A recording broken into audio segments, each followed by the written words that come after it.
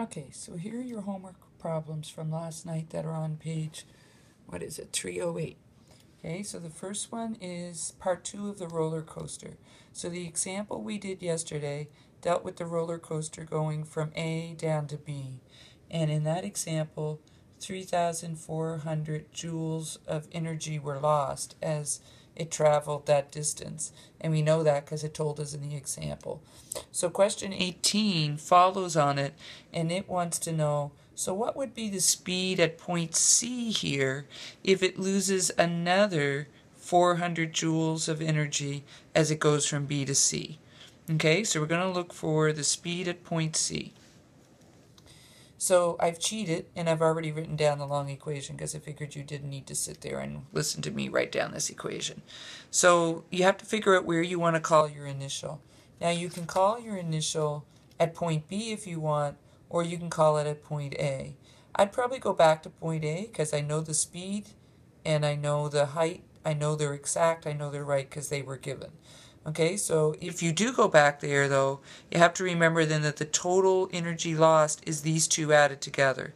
Okay, so it's going to be 3,800 joules, not just the 400 that they gave us in problem 18. We have to add it to the 3,400 from yesterday.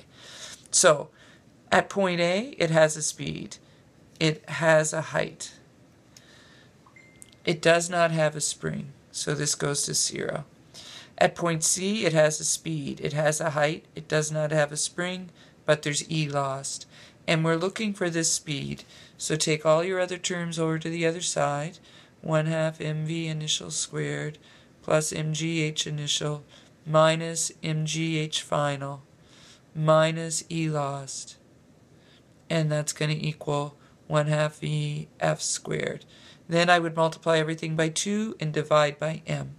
So I'll have Vf squared is equal to 2 brackets 1/2 mvi squared plus mghi minus mghf, oops, that's really an f, minus E lost, and then I need to divide by m. Okay, so if we fill our numbers in, we have 2 1/2, our mass is 200 kilograms. Our speed at the top was 4 meters per second, and that gets squared, plus 200 kilograms times 9.81 meters per second squared. Our height at the top is 15 meters, minus 200 kilograms 9.81 meters per second squared. Our height at point C is 8 meters. And then minus our totally lost, which is going to be 3,800 joules. Okay? And then that all gets divided by 200 kilograms. So I would reduce here, right? The zeros can go on all the 200s. And on the 3,800. And then this 2 and this 2 in front will just cancel. And so it'll make life easier. So we'll have Vf squared equals, inside here, then we just have 1/2 4 meters per second squared. That should be, okay, oh, and I lost a 2. 1/2 times 2, because I only canceled the 200. Plus 2 times 9.81 meters per second squared times 15 minus 2 times 9.81 meters per second squared times 8, and then the 2 zeros go here, so minus 38. Okay? And then on the bottom we've gotten rid of everything except the kilograms. When you punch all this in your calculator, 16, this becomes 294.3, this becomes 156.96, and then minus 38, and you'll get your V squared, 115 point something, and so then VF will end up equaling 10.73 meters per second. Done. That's number 18. Number 19 is actually quite similar, different hill. tells us that the speed at the top is 8 meters per second. It's a 70 kilogram mass, 12-meter high hill, and it wants you to find what's the speed at x if it's lost 1.23 times 10 to the third joules of energy due to friction on the way down. So again, at the top, it has a speed, it has a height, no spring. At point x, it has a speed, it has a height, no spring, it has E lost. And again, we're looking for VF. So take the other two terms over. So 1/2 mv initial squared, mgh initial, minus mgh final, minus E lost, equals 1/2 mv f squared. Multiply everything by 2, divide by m.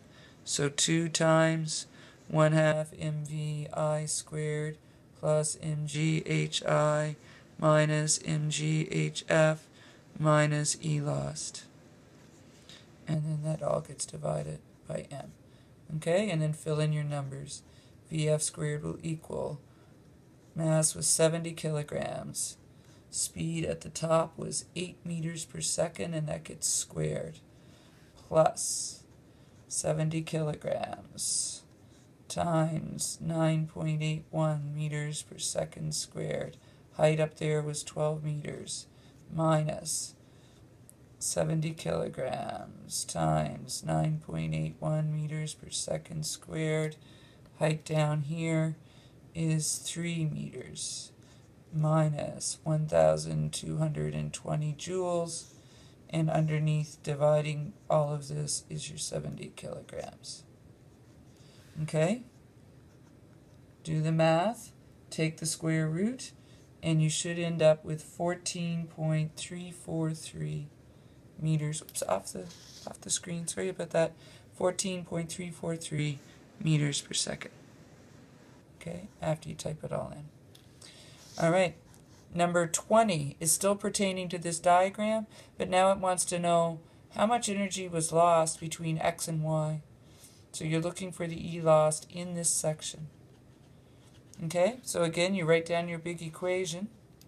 I would probably again go up here to the top because we've been given both of those just in case we screwed up that 14. So at the top it has speed, it has height, no x. At point y, sorry, no stretch. At point y, it has a speed, no height, no spring, but it does have E lost. This time we're looking for E lost. So E lost will be equal to 1/2 mvi squared mghi minus 1/2 mvf squared. So E lost will be equal to 1/2 70 kilograms 8 meters per second squared plus 70 kilograms 9.81 meters per second squared. Height was 12 up there, minus 1/2 70 kilograms. And in number 20, it tells us the speed down there at the bottom was 15.6. So 15.6 meters per second squared. Okay, so E lost equals, first term 2,240 joules minus plus 8,240.4 joules, and then you're going to take away, I think it's 8,000, no, it must be 800. Yeah, it's 800. I'm wondering where my decimals are. No, it is 8,000, sorry, just couldn't make out my decimals. 8,517.6 joules. And when you do all that, you end up getting 1,962.8 joules E lost. That's the total though. That's all the E lost from up here all the way down to Y. The question only wanted the E lost between X and Y. So you have to go back to this answer and subtract your 1,220 joules that they gave you. And so then you get 742.8.